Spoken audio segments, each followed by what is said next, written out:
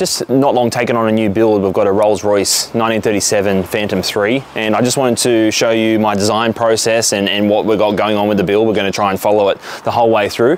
So I just wanted to show you the body quickly that I've pulled off, just so you can see where we started to what we're going to be working towards. So we've taken it, it's just sitting outside at the moment. You can just see how big the panel is, the panels that we've got here are.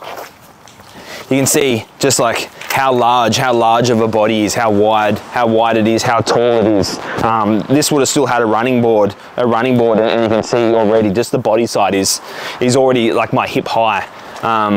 The owner come to us because he saw the Auburn that we were building, which I can show you later, and he wanted the boat tail design.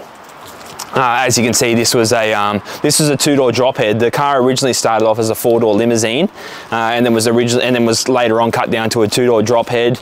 And then the owner wants another rebody to make it a boat tail design. So once again, you can see, so this is like sort of the original coachwork here from the front. The guards would have been original, the running boards similar, and then the rear half was what was in the rebody.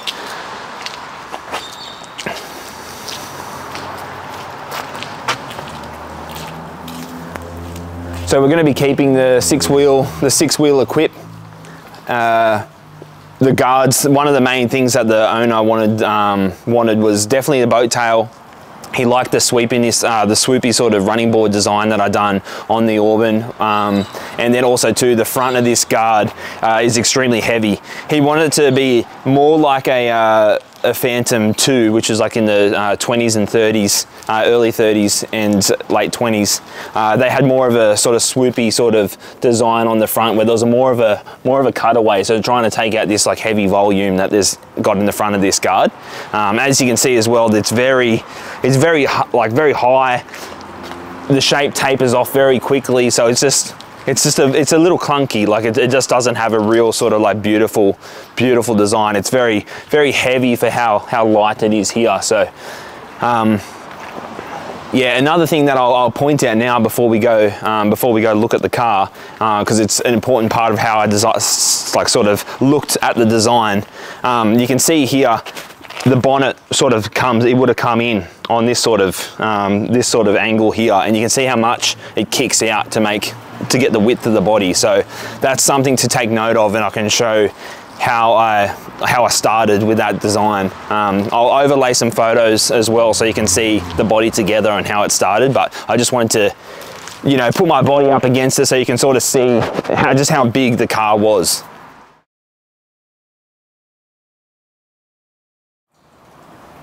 So we started with the back of the car. I left the front half on the car in my initial design stage, and the reason for that was, like you could see that the bonnet had that. It was projecting, the bonnet projects a line, and then it sort of like really kicked away on the original body. So what I had done is that I ran this first piece of wire, this big main arc basically, and I projected through the bonnet edge, through into the door edge, and then because essentially what I'm trying to do is project a line from the front of the car that wraps all the way around to the tip of the boat tail. So with that, I ran my first couple of sort of stringer lines to create I guess a silhouette of what I was like what I wanted for the car. So I ran across the top line, and I ran a bottom edge just to sort of give me some bases to start with. From then on, we've just started I ran another sort of hard profile through here, and another hard one along the bottom here, and that sort of gave me sort of roughly where the edge of the transition between the guard and the quarter panel sort of would start. So if there is going to be a parting line, it's going to be around that space. So I sort of wanted to dictate what that inner edge was going to be, so where this reverse would sort of flow down into and then turn into its compound curve. And all that's done in like an 8mm or a 6mm wire, so like a bigger, heavier gauge. From then, I've just used 3.2mm TIG wire to try and just lay reverse profiles through all of this space to give me just to give me the shape, and so I can visualize what's happening. I've just got tape on there at the moment. It sort of fills in the space so you're not looking through and seeing all the chassis and all that sort of stuff, and it's very good for the owner to be able to see, you know, a solid form, see how the panel transitions, etc. So what I'm trying to do is I've taken a lot of design inspiration from some of the iconic Rolls Royce cars from the 20s and 30s. I looked at some of their boat tail designs. Some of them were nice, but there was areas of design that I thought you know, it could be improved upon. So that's what I've tried to do. I've still tried to keep quite a sharp sort of boat tail, but I've tried to lay it over further so we can really get the volume of the car down. Initially, the car probably would have been, the door edge probably would have been like, you know, up here. So I've dropped it a good, you know, 250 to 300 mil down. When looking at the side of the car, I wanted to try and give it like a sort of a real look of a sweep. So this is like sort of the dash edge, comes down in quite an accelerated radius here, and then it tapers off and it actually shoots back uphill and has a continual sort of radius as it shoots around the back of the boat tail. I think it's going to be quite a unique design for a Rolls Royce, but also too, I think it's going to be quite beautiful. So running board, that's one of the things that the owner really wanted, was the swoopy reverse curve. You can see here on the Auburn behind you, but that the running board's got that big sweep in it.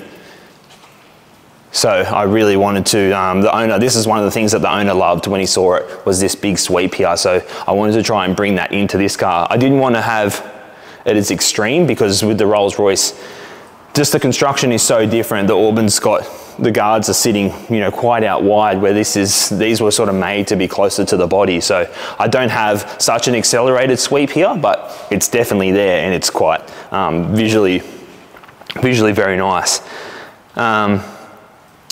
So yeah, I've just tried to cut a lot of the height down in the height down in the guard. The old guard would have come up to about half the headlight here, so it's dropped down probably 50 to 75 mil, and I've tried to keep sort of that volume in it a little bit longer, so you can see the radius is still quite heavy, and then it only starts to taper out back through here as it gets closer to the door edge, but it's a lot of consistent shape. So as it comes through here, it's a sort of tapered sort of volume, comes down. Once it gets to about here, the radius stays consistent all the way through. And one of the things I like to try and do with my designs as well is repeat shape. So you can see correlation when you look at one thing and you see another part of the car, and they look visually very cohesive, and you don't sort of understand it. But this radius here is the same as the radius here, same as the radius here, things like that. So I just like to try and repeat a lot of shapes, not to make it look too, like you don't want it to match too much, but it makes things work a little bit nicer when you see repeated elements. Coming around the front with the bonnet, I've made a bit of a change. Rolls Royce, they've got the three-piece, so like the bonnet side sort of lifts up, and that sort of piano hinges in the center. So you can't put too much of a change through the top, because it needs to be straight because of the center hinge. But what I have done, I've put a sweep from here running through the car. Not much of a sweep, but just slight enough that it will just sort of flow through the whole vehicle. I also too have made a change here. I'm going to repeat the radius that's on the edge of the grille here, and follow it through. Initially, they did have a little bead on the very edge of the bonnet, and it didn't make the bonnet, like the surface alignment wasn't correct. So I'm going to try and fix that with the design. And then on the front, this is what I was talking about earlier, where the owner wanted a real sort of cutaway shape, like the early 20s sort of Phantom 2, Phantom 1 cars. A little bit of a design challenge actually, because the Phantom 2s, Phantom 1s were a I-beam front end, so the chassis was a completely different construction. So I've tried to add that element of the earlier cars into the later model, which the chassis is different. So we're trying to cover up as much of the inner inner sort of workings of it as we can, but still giving that high cutaway. So yeah, a little bit of a tough challenge trying to fill in all these empty spaces, but overall I'm quite happy with how it's all come apart. I think it's extremely unique, and yeah, it's going to be a fun one. So next week I'll start to move on to, you know, paper patterning and starting to shape the reverse curve in aluminium. So yeah, it'll be cool to show you guys through the process. Just to finish off the video, I wanted to sort of go through and give you guys a little bit of a shop tour. The Auburn in particular is a car that probably you guys have seen a lot on social media, etc. So I just wanted to talk through what I'd done.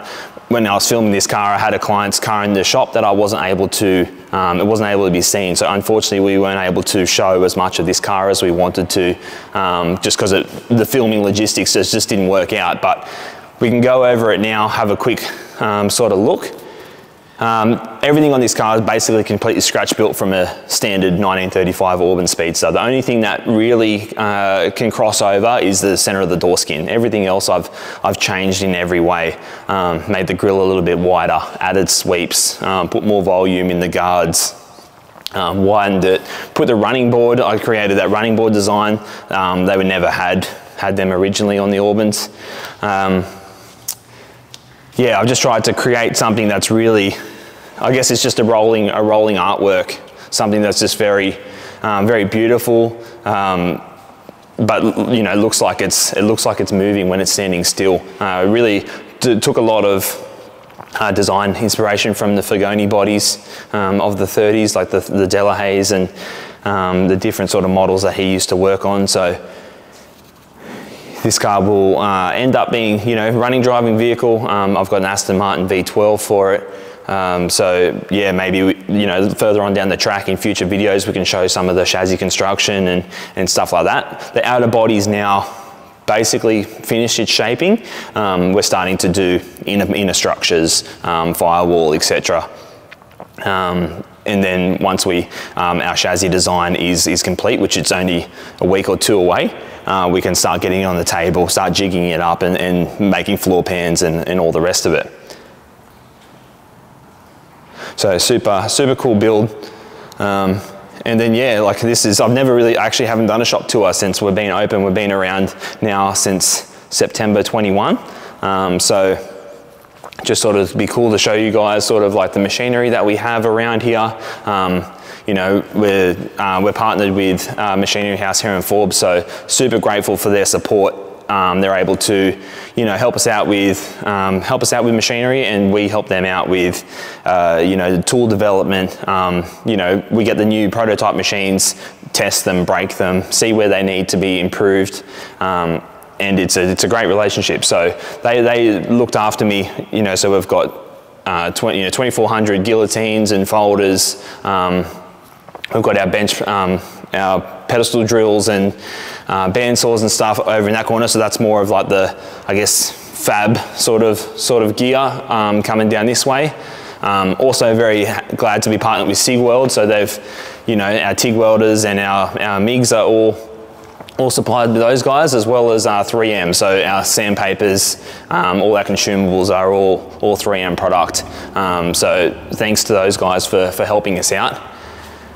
Here we've got our new, the new prototype power hammer. So this is the 37-inch, so 37-inch throat, and it's got a 4 horsepower motor. So this is like it's like a Yoda style slapping hammer, as well as being able to being locked off to a reciprocating machine. So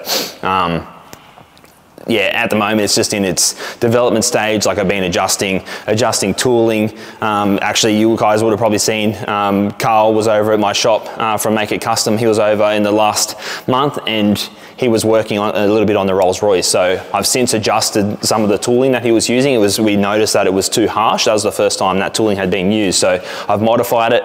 I tested it yesterday. It's actually working really nicely. All the marking is very, like, it's not even noticeable now. So so that's great. So we can start to take that back and make that a better product.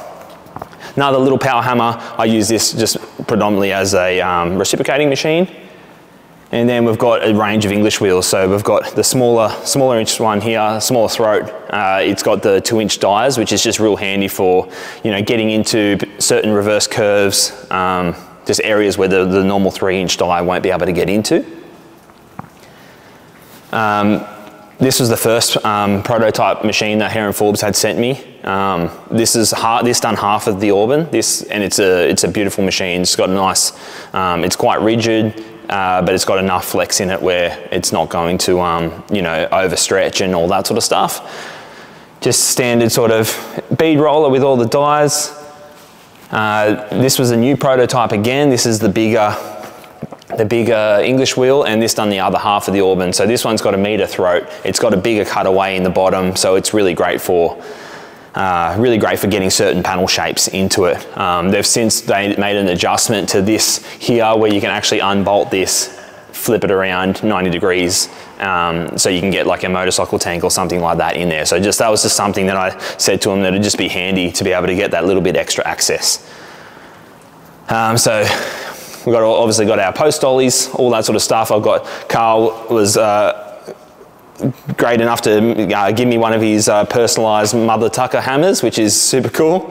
We've got our little English wheel on the wall, which has just got a 1-inch die, 1-inch anvils. It's just really handy to get into all those, you know, tighter areas that you just can't get into, and it saves having to do, you know, hammer work, etc. Obviously, our nylon mallets. We've got all our sweeps and stuff on the wall. We should have. I'm actually in the process now of having these for sale, so we'll keep an eye out on that. And then here we've just got our shrinkers and stretchers, 2 really good machines. This pendulum style is quite heavy duty. It's rated for, I think it's 2.5 mil, but it has done, I've seen it done up to 3 mil before. Really handy machine, nice long dies, so you can sort of, you know, if you need to break an edge or just the size of the dies, it really helps for doing a long consistent flange, which is really great. And the pendulum style is really quite comfortable ergonomically. And then we've got this awesome little machine. There's a round jaw machine, heaps of access to get into the tools, and you can get a real tight flange as well with the round jaw. And they come with, which are in it right now, it's got the aluminium, the soft jaw. It's got a finer too, so it's nicer on the aluminium. Got our French curves hanging up on the wall, something that I use a lot in a lot of my design. It's just nice to lay out lines with those beautiful sort of sweeps they have. Heaps of profile gauges, melomotive splines, super good for doing, checking your metal work and making sure all the body runs consistently, and all that sort of stuff. And then obviously various sort of measuring tools. Yeah, quite, as you can tell, I like things to be nice and organized, and you know where it is, and it's all good. So yeah, but that pretty much wraps up the video for today. So thanks heaps for watching. I hope to try and bring you guys one. I'm really going to push to try and get you guys one every week. Carl was really pushing on me when he was over here in Australia. So yeah, I'll do my best to try and get it out there, and like and subscribe and share it around. And yeah, until the next one. Cheers.